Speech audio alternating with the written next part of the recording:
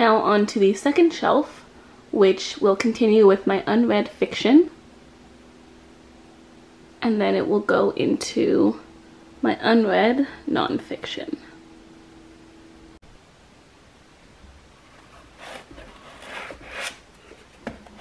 Tender is the Night by F. Scott Fitzgerald. The Light Between Oceans by M. L. Stedman. Embers by Sindora Morai.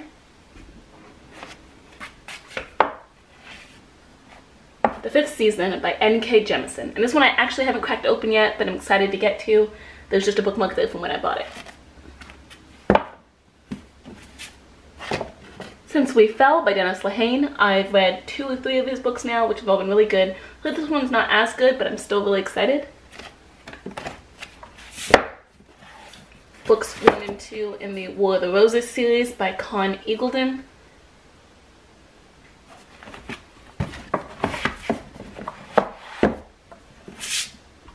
The Book of Strange New Things by Michael Faber. The Poisoned Pilgrim by Oliver Pooch, and this is part of the series. Earlier in the video I hauled another one of his books. The books just aren't together. Cat's Cradle by Kurt Vonnegut. I've read Slaughterhouse 5 and absolutely hated it, but as you guys know I like giving authors 2 chances, hence why this one is on my shelf. The Distant Hours by Kate Morton. I also had not cracked into this.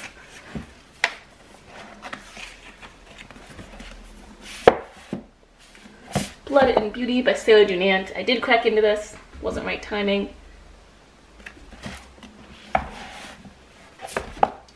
Sanctuary by William Faulkner.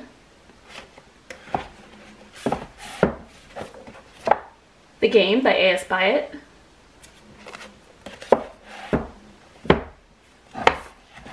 Baudolino by Umberto Eco. The Prague Cemetery by Umberto Eco. And Foucault's Pendulum by Umberto Eco.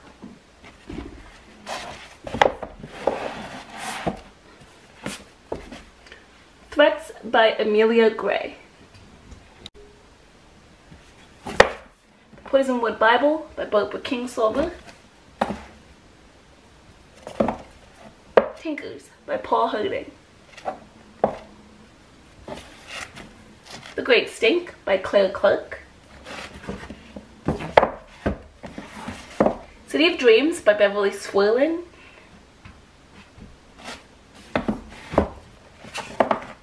Janet Malcolm, Iphigenia in Forest Hills, Anatomy of a Murder Trial. Invisible Man by Ralph Ellison. Dr. Faustus by Thomas Mann. The World According to Garp by John Irving. I've read The Cider House Rules and quite enjoyed it. Farewell to Arms by Ernest Hemingway. The Sun Also Rises really pissed me off when I read it in high school, and then I had to read it in English for college again, and I had a great teacher and I could appreciate it. Didn't love it, but I could appreciate it. Peyton Place by Grace Metalius.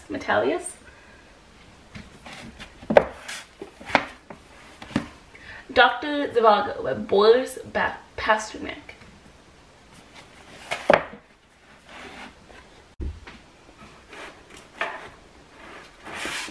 Dragonwick by Anya Seton.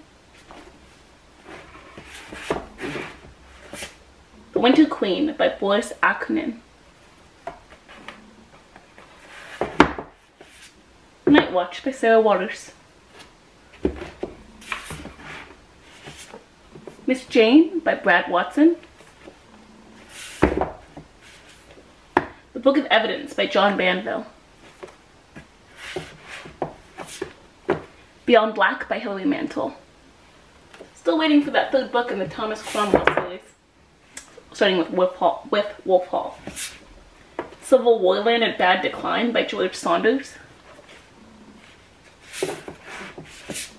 The Silent Companions, a novel by Laura Purcell. The Play of Death by Oliver Pooch, and A Hangman's Daughter tale. So really all three of these books really should be sitting together. I think the guy's Polish, so I'm definitely pronouncing his last name wrong. The Mandivilles, A Family, 2029 through 2047, by Lionel Shriver, and at the bottom it says, In God We Trusted. I'm really excited to get to this. I'm also really excited to get to this one, which is The People in the Trees by Hanya Yanagihara, same author who wrote A Little Life, Which Destroyed My Soul. The Physician by Noah Gordon. So I don't know if I showed this one well enough, but yeah. Beats the Devil by Glenn David Gould. It's a collection of like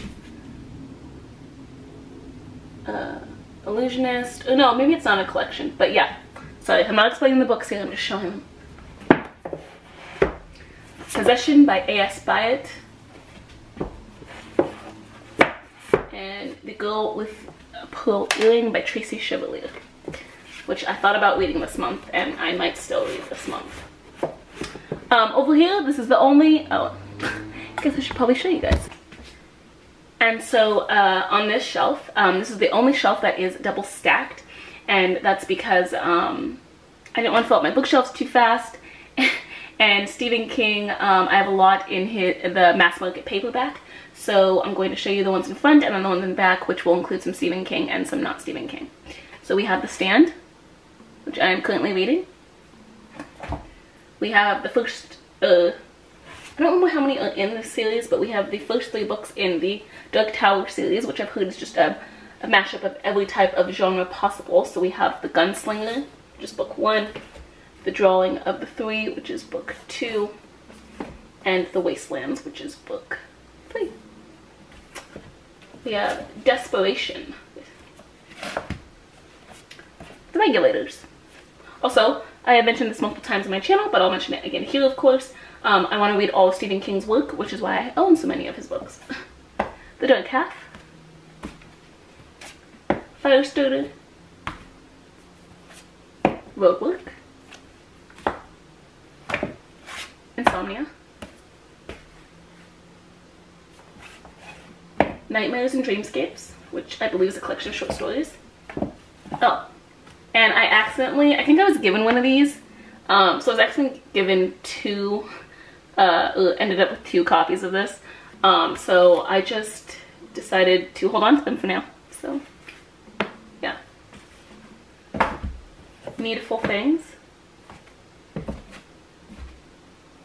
Christine. The Dead Zone. Pet Cemetery. Joyland. Mr. Mercedes. And Dr. Sleep, which is the sequel to The Shining, which I enjoyed and thought was okay. And then the other books that I haven't mentioned, the last 3 books that are not Stephen King on the shelf that I haven't mentioned, is The Lightkeepers by Abby Genn, which is such a beautiful cover. I really love it. Shining Girls by Lauren Bukes, which I loved this book as well too. This is what I really want to get to as well. Oh no! Yeah, Shining Girls. And La Rose by Louise Eldridge. Eldridge.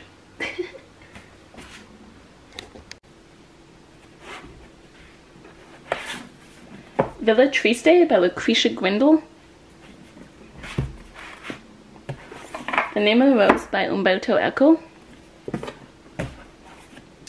The Death of Virgil by Herman Broch. Neuromancer by William Gibson.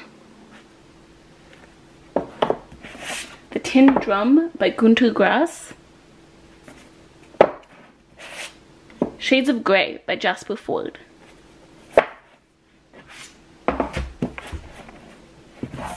New York by Edward Rutherford.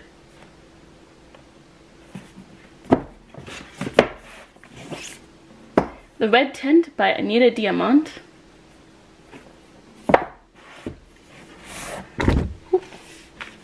Whoops, I moved the camera. The Luminaries by Eleanor Catton. A Brief History of Seven Killings by Marlon James. A Fine Balance by Rohinton Mystery. A Million Little Pieces by James Frey.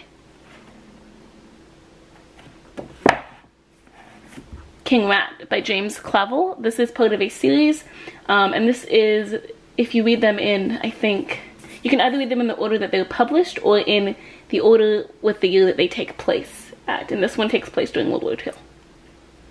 So, yeah. The Mill and the Floss by George Eliot, and I don't know why this one isn't with my other classics, so I'm going to be moving that. White Noise by Don DeLillo. Sorry, I keep hitting the camera. Schindler's List by Thomas Keneally. Very good movie based on a true story. You will bawl your eyes out. Shadow Country by Peter Matthiessen.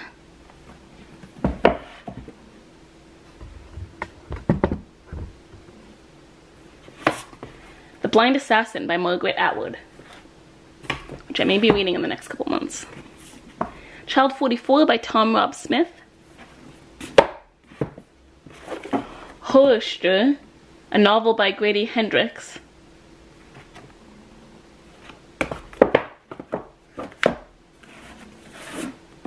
The Savage Detectives by Roberto Bolaño.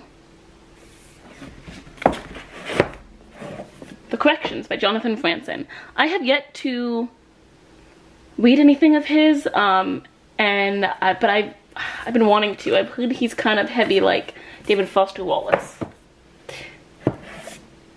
2666 by Roberto Bolaño. The Grapes of Wrath by John Steinbeck. After reading East of Eden, which is one of my favorite books of all time now, definitely top 5, or top 10 at the very least, I'm really excited to get to this. Hard-Boiled Wonderland at the End of the World by Haruki Murakami.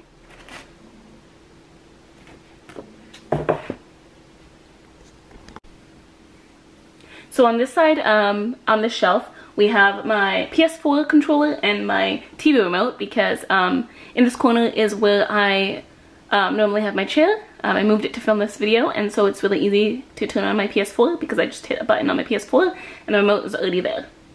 So that's where those normally go. Back to books. We have, oh my gosh, I keep hitting my camera, sorry guys. The Bone People by Carrie Holm. The Fourth Bear by Jasper Fforde.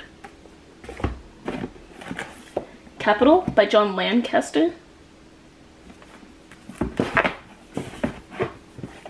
The White Tiger by Aravind Adiga.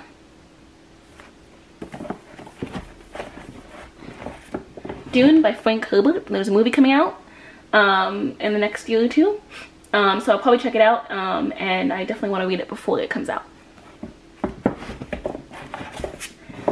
Foundation, book 1 in the Foundation novels by Isaac Asimov. The Given Day by Dennis Lehane.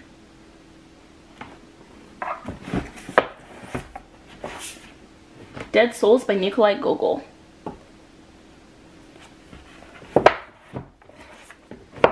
The Tortilla Curtain by T. Corgeson Boyle. Molokai by Alan Brennert. We're All Completely Besides Ourselves by Karen Joy Fowler.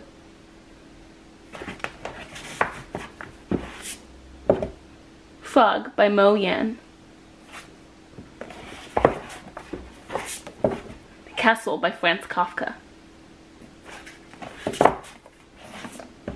Special Topics in Calamity Physics by Marisha Pessel, who also wrote Night Film. Started this, but put it down. It wasn't bad at all, just there's a lot of references, and sometimes when they reference a lot of literature stuff, I get really worried about spoilers, so 6-4 by Hideo Yokoyama, which has really pretty pink edges. Fresh Complaint by Jeffrey Genovese is his latest book, so I'm really excited to get to it because I've read all 3 in what I like to call his little trilogy, but now he has a 4th thing that came out, which is short stories. So I guess I could still call his trilogy the trilogy, but yeah. Last of the Wine by Mary Reynolds started it. Here we have the Josephine Bonaparte collection by Sandra Gouland, and that includes Tales of Passion, Tales of Woe, The Last Great Dance on Earth, and The Many Lives and Secret Sorrows of Josephine B. Let me take these out so you can see. They're so gorgeous.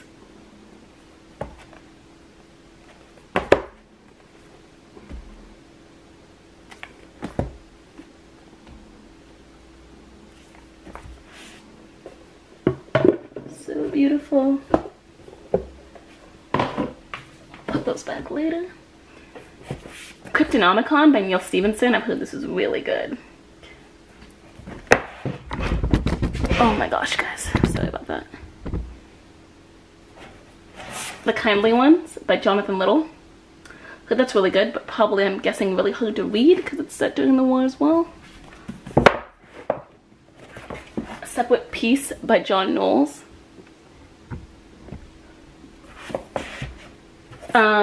The People's Republic of Everything by Nick Mamatas. I got this for free at a library conference I was at, and I got it signed by the author, but it actually sounded really interesting, so that's why I chose to pick it up. I wasn't just going to pick a book just because it was free. I, Claudius by Robert Graves. There we go.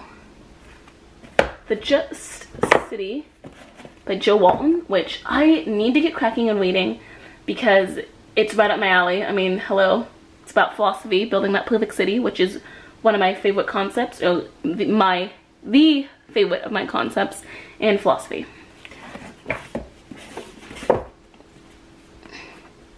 Snow by Orhan Pamuk.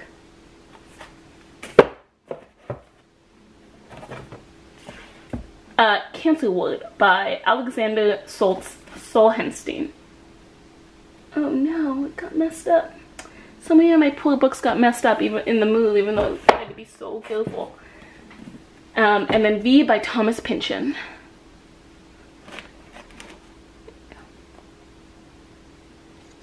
And here we have the last shelf of my unread fiction. Battle Royale by Kushun Takami. Haven't cracked this open yet. The Name of the Wind by Patrick Rothfuss. We have the Century trilogy. So starting with book 1, Fall of Giants. And I love these in hardback. Like, these are absolutely beautiful. I'm so happy that I have them in hardback. Winter of the World. And this is set, it's a historical fiction and it takes place during World War I. And maybe up through World War II, I don't know. And then we have The Edge of Eternity. And I actually really was enjoying these books. I just, for some reason, put it down. So they're quite good, and I do plan on finishing it. Yeah, I think it's absolutely fantastic. It's really interesting.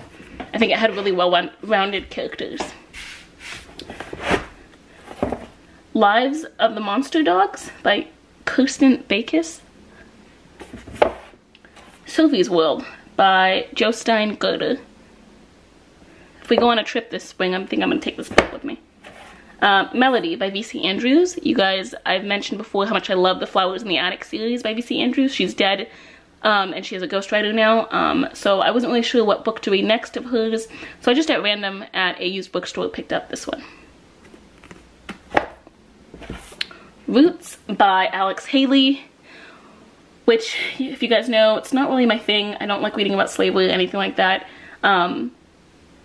in fiction, my fiction books, but this is such a staple of American culture.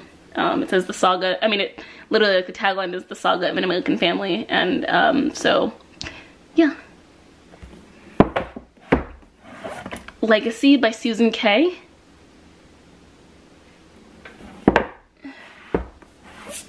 The Kingdom of the Wicked by Anthony Burgess. All the King's Men by Robert Penn Warren. By Blood by Ellen Ullman. The Food of the Gods by H.G. Wells. I really liked The War of the Worlds by him. And there's another one by him that I think I want to get to, that I think I got on Audible. I was looking at to listen to on Audible. But yeah. The Soul of Love and Techno. I was not going to pick this up, but when I was in New York, a friend like begged me to pick this book up because she absolutely loves it. So If We Were Villains by M.L. Rio. I had one little thing spoiled for me while I was trying to decide if I wanted to read this book, so I'm hoping enough time passes that I forget all about it before I pick it up. And because I have such a poor memory, I'm sure that it's very possible for me to do that.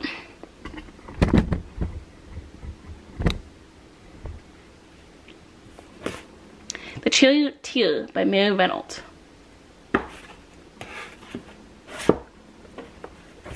The Crow Girl by Eric Axel Sund. I absolutely hate TV-looking, movie-looking covers, but I've been wanting to read this for so long, and every time I tried to go find it, I could only find it in this cover, so I said, why not?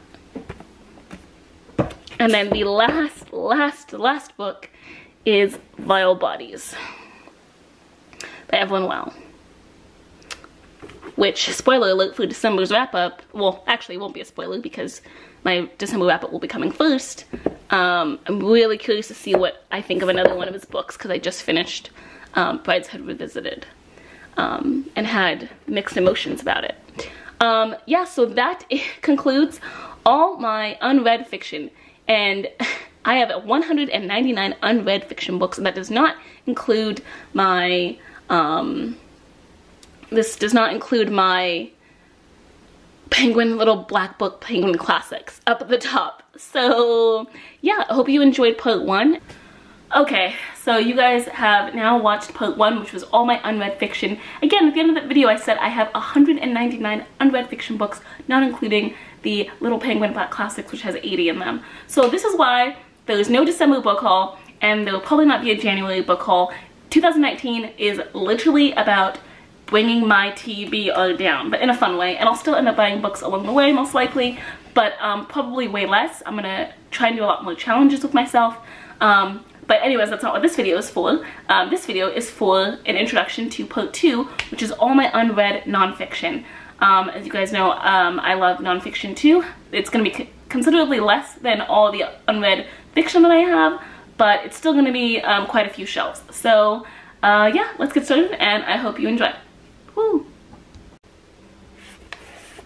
The Great Escape by Paul Brickhill. I started reading this, but put it down for later. I heard about this, actually didn't even know it was a book at first. I watched a movie with my husband. He really loves movies, and he showed it to me, and this was probably one of the best war movies I've ever seen. It's really fantastic, and so when I saw that this was a book and it was in the bookstore, I had to pick it up. Alan Turing, The Enigma by Andrew Hodges. Again, I don't really like movie covers, but this one's so subtle, I really like it. 10 Days Shook the World by John Reed.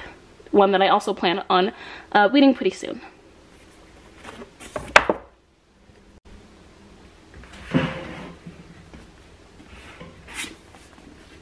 Russian Thinkers by Isaiah Berlin. Democracy in America and Two Essays on America by Alexis de Tocqueville.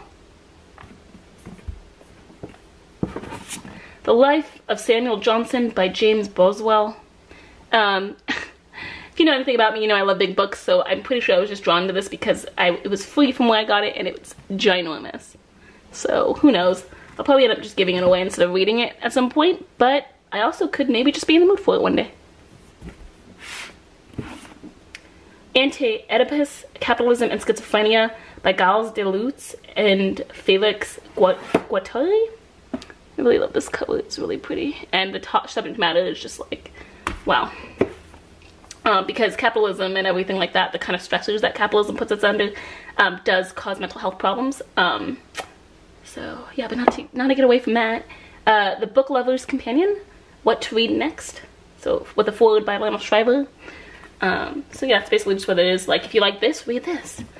So I would love to go through this once my TBR is whittled down a little bit. We have in the political collection, Civic Classics is what it's called. We have the Federalist Papers. Read Federalist Paper 10. It's pretty awesome. And with the Federalist Papers, you can see a lot of the advice that our founders, well, if you're from the US, that our founders gave us that we completely didn't follow, which is why we're kind of in bad situations now. We have no one to blame but ourselves. And then Civic Classics, American Political Speeches, which I just would love to sit down one day and just spend all day listening to these speeches. It'd be amazing. And these are books 3 and 5, and at some point I really want to get the other ones as well.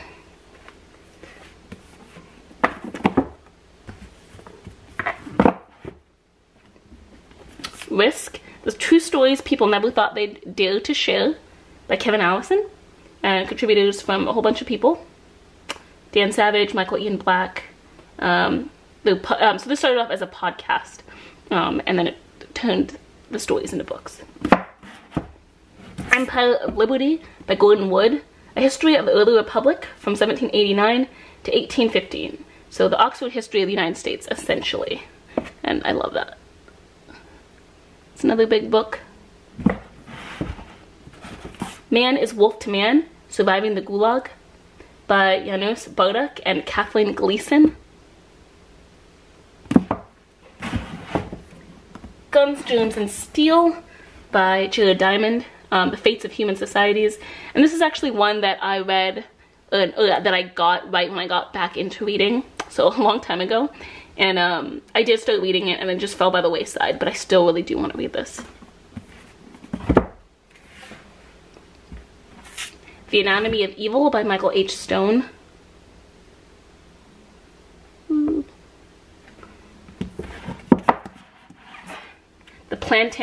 Plantagenets, The Warrior Kings and Queens Who Made England by Dan Jones.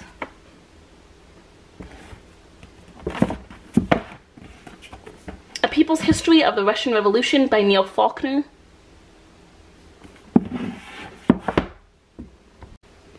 Thinking Fast and Slow by Daniel Kahneman. People's History of the United States by Howard Zinn. The Psychopath, Emotion and the Brain. Hallucinations by Oliver Sacks. So what's funny about him is I don't really like his writings, and I only have read one book by him and I didn't really like it. It was the woman who mistook her husband for a dog or cat or something like that. But he's like such a leading expert and so important in the field that, you know, I have to read some of his other stuff. The Code Book, The Science of Secrecy from Ancient Egypt to Quantum Cryptography by Simon Singh. Started this, never finished it. I love codes. I love symbolic logic, which is a form of... Logic is more pure than math, essentially, and when I studied philosophy, I chose to study symbolic logic, and it was great in its way to do coding and cracking codes and stuff like that. The Book of English Magic by Philip Carr-Gomm and Richard Haygate. Again, started this, loved it, just didn't finish it. So, learn the Druid Tree alphabet, how to plot a ley line, how to perform a spell with candle magic, and just the history of all these things that run really deep in Europe and really in England, specifically English history, and have influenced so many amazing authors. The Wealth of Nations by Adam Smith, which, I mean, a little bit of political economic philosophy, hey? Nice light read before bed. Criminal Psychology, Beginner's Guide by various people. Ray Bull, Claire Cook, Ruth Hatcher, Jessica Woodhams, Charlie Bilby, and Tim Grant. Picked this up a long time ago. The Light and the Cave, Plato versus Aristotle and the Struggle for the Soul of Western Civilization. As a person who studied philosophy and a big philosophy buff, love this and cannot wait to get to it. Discipline and Punish by, I think it's supposed to say Punishment, right? By Michael Foucault, The Birth of the Prison. More philosophy. Another one by Foucault, Madness and Civilization, A History of Insanity in the Time of Age and Reason. And Anatomy of an Epidemic by Robert Whitaker. I read bits and pieces of this for school when I was in college at uni, and I just now wanted to read the whole thing. So yeah.